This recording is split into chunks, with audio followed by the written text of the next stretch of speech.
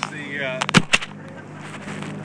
the big thing. Obviously, it was it was great work against Cleveland. Both teams came in here trying to get better as a football team, and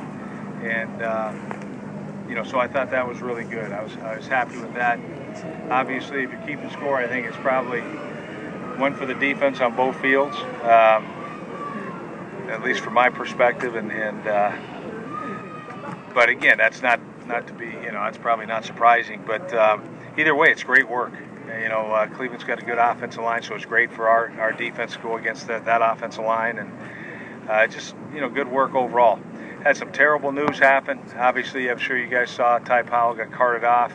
That's a possible ACL, and obviously that young man would be done for the year if that's the case. It is indeed the case, but that's just horrible news because that guy had been playing great for us and really coming into his own. Finally found a home, an inside linebacker, and obviously a key cog in our special team. So that's going to be a great loss for us. And then we had some issues. We were down to 2 running backs, 3 or 4 wide receivers, and we had a couple guys go out with heat. So we had Hogan and Goodwin kind of go out with heat. They'll be back tomorrow. And then Sammy had tightness in, I guess, his glute. So precautionary, obviously we're holding him out, but that really stresses the other guys, and you can tell on the other field. We weren't running as fast as what we normally do over there. And then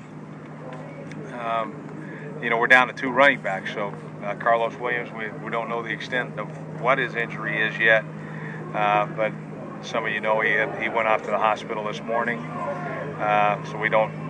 Once we find out, you guys will know. And then Bryce Brown, couldn't go today. So it was, we threw in Thigpen as a running back. We put a tight end sometimes at running back. It was, we tried to make the best of it as we could. But with that, I look forward to tomorrow. Hopefully, getting more guys out, and the quality of our practice will go up. What led to Carlos? Well, we don't know. I mean, it was just a thing. Woke up in the morning and felt a little something in the weightlifting in the afternoon, but it wasn't anything. But now he obviously had this thing where if you touch him, it's obviously he's in a lot of pain.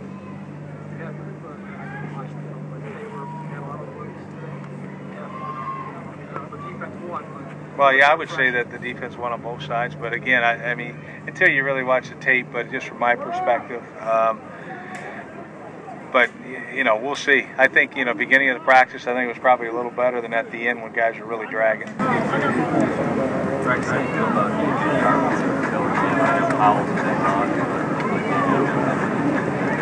Yeah, well, we're down to 4 guys, so yeah, he's 2s and 3s now.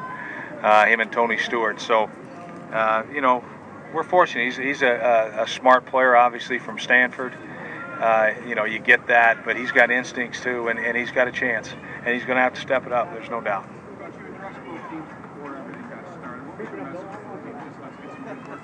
Yeah, I mean, me and Mike basically talked to him about that, and we had a little fun about something. But it was, it's good.